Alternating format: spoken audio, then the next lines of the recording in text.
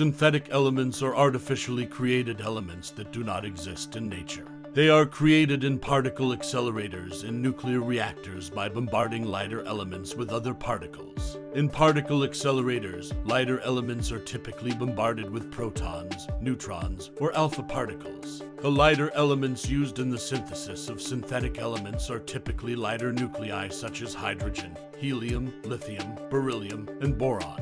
Other elements such as carbon, nitrogen, and oxygen can also be used in some cases. In nuclear reactors, lighter elements are typically bombarded with neutrons. When the nuclei of the lighter elements interact with the particles, they can form new, heavier transuranic elements. The first synthetic element was technetium, which was synthesized by Carlo Perrier and Emilio Seger in 1937. Technetium is a transition metal and is used in medical imaging, such as MRI scans. The next synthetic element to be synthesized was neptunium in 1940. It was created by Edwin McMillan and Philip Abelson and is a radioactive metal that is used in nuclear reactors. In 1944, plutonium was synthesized by Glenn Seaborg. It is a radioactive element that is used in nuclear weapons and nuclear reactors. In 1952, americium was synthesized by Albert Ghiorso. It is a radioactive metal used in smoke detectors. In 1955, curium was synthesized by Glenn Seaborg.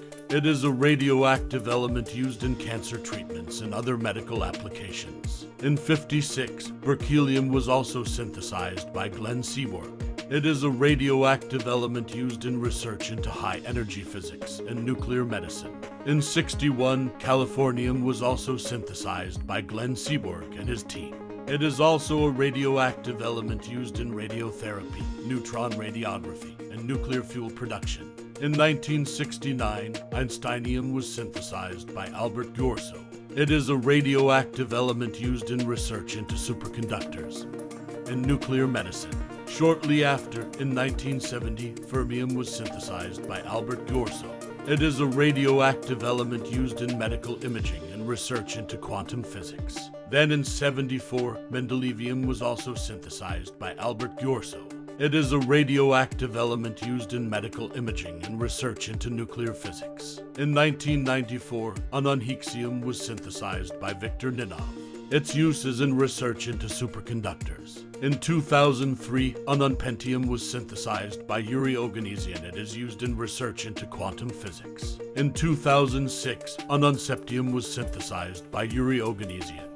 It is a radioactive element used in research into high-energy physics and quantum physics. These are the most well-known synthetic elements, though there are many more that have been synthesized and not yet named. All of these elements are highly unstable and have short lifetimes, so they must be handled with extreme care. Please like, share, and subscribe. Thank you for watching.